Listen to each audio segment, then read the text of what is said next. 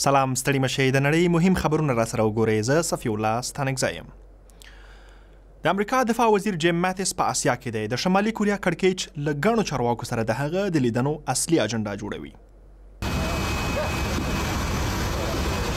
جیم ماتیس اسیا ته د یوې ونې په مخه سفر دلته له فلیپینه پیل کړ. په الوتکه کې ناست و چې د شمالي کوریا د کړکیچ په اړه ترې وپوښتل شول. زه به له خپلو سیالانو سره چې د شمالي کوریا د غیر مسؤلانه پارونو په سبب په سیمه کې په رامنځته شویو امنیتي کړکیچونو بحث کوي وشخېشم. اخوا په جاپان کې صدر اعظم شینزو آبه په پارلمان کې د انتخاباتو تر ګټلو وروسته نن ویل چې د شمالي کوریا په اړه به د امریکا له ولسمشر سره خبرې وکړي. هغه ویل چې ولسمشر ډونالد ټرمپ د نومبر په 5مه جاپان ته ورځي او دی به ورسره له نږدې د شمالي کوریا په کړکیچ بحث وکړي.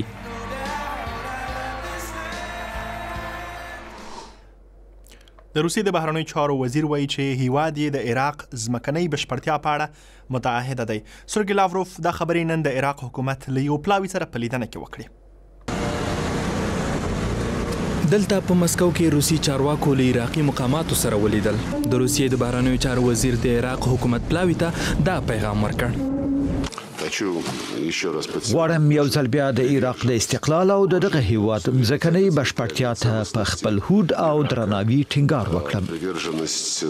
د عراق د بهرنیو چارو وزیر ابراهیم الجعفری کردان خپل ورونه او له عراق نه جلا کیدونکي برخه وبلل او ټینګار یې وکړ چې روسیې د کردستان د خپلواکۍ د ټولپوښتنې په اړه دوستانه دریځ غوره کړی دی.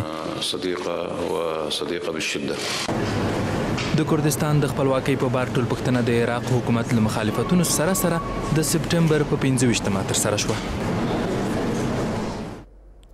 د جنوب ختیځې اسیا د ملتونو ټولنې دفاع وزیرانو په امنیتي مسایلو خبرې وکړي. دوی ټول نن په فلیپین کې سره وکتل. دغو لوړپوړو دفاعي چارواکو هوډ وکړ چې له امنیتي ګواښونو سره په مبارزه کې یو لاس ووسي.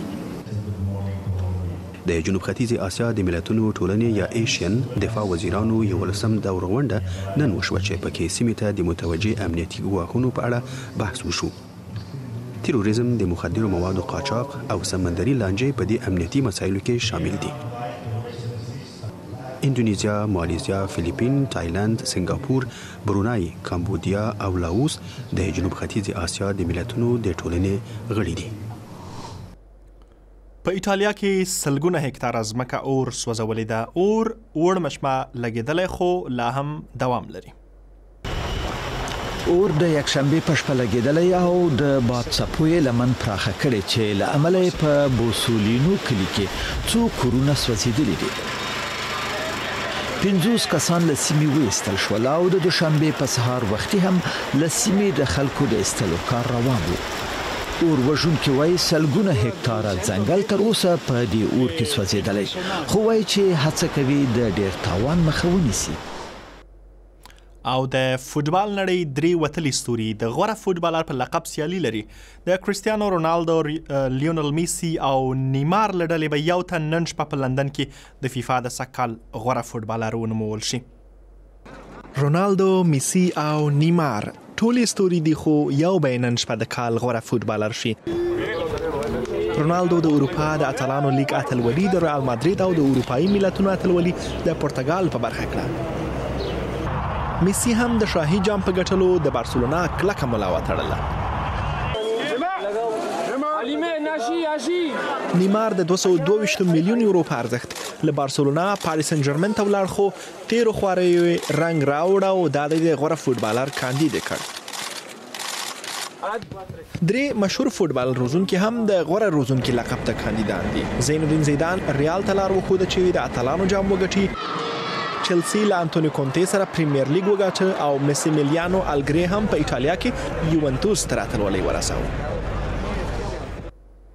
خنو څوک به د نړۍ د فوټبال غوره لوبغاړی شي؟ تاسو پرې جوړ شئ. د ازادي راډیو ویب پاڼه او فیسبوک هم د همدې او نور خبرونو لپاره مه هیروئ. تر بیا.